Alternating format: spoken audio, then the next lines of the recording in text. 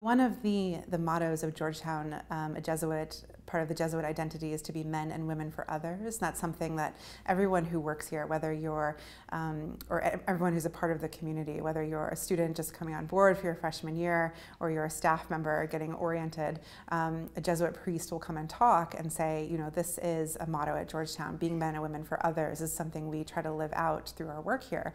So that is something that has always been extremely important to me. I see Georgetown is a place with a soul. It's not just a place to work. It's something that's motivated by a higher calling to reach out in your community and to give back. So there's many opportunities for community service at Georgetown. The Center for Social Justice, Research and Teaching drives a lot of the student engagement in the local community, but many other student clubs, organizations take part in it.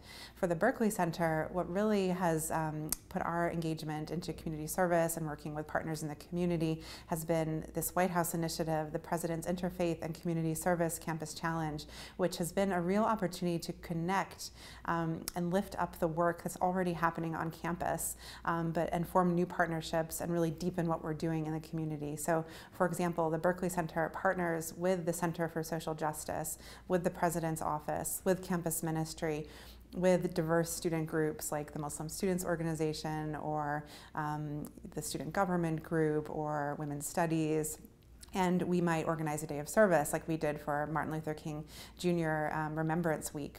One Saturday, a snowy Saturday, we had almost 150 people sign up. We went out to a senior center in Southeast DC and worked with the senior residents who did everything from cleaning apartments to looking at photo albums and reminiscing and just hearing their stories, people who'd actually marched with Martin Luther King Jr. or seen the riots happening in DC.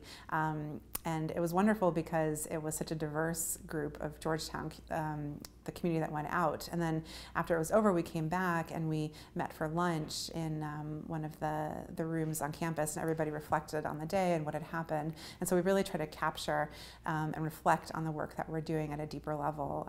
You know, this might involve videotaping it, having students write reflections. We have a great blog up on our website. So yeah, just really trying to keep track of what we're doing and engage with it on a deeper level. I think the main reason I'm optimistic about the future for positive change regarding the promotion of interfaith dialogue, understanding, and just a greater chance for peace in the world is the students, is the young people of this country. The ones I specifically work with here at Georgetown are amazing. They're the main reason I love coming to work here. You know, some of them are definitely searching for their faith identity. They're searching for the best way to give back. Some of them are very grounded in the tradition they grew up with. Some of them have recently switched to another tradition. Some of them may say, you know, I don't belong to any faith tradition, but I'm very interested in religion or spirituality. That mix at Georgetown makes for a really fascinating and passionate intellectual conversation. And I've seen the students here take their intellectual conversations that happen in the classroom, that happen when they're a research assistant, that happen at events, take them out into the community and really put them into action. They're starting programs, they're forging really strong connections with community partners, they're leading movements.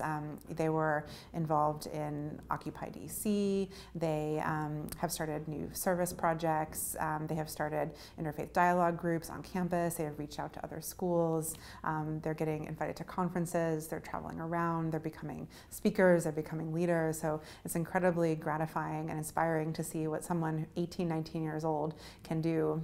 When I think about myself at that age, I was not there then. So I'm really proud of them and really excited for what they're going to bring in the future. I don't think that the millennial generation is apathetic at all. I think it's the opposite. I think they know they have to get out there, they have to make connections, they have to let their voice be heard, and they have to act in order to change the world.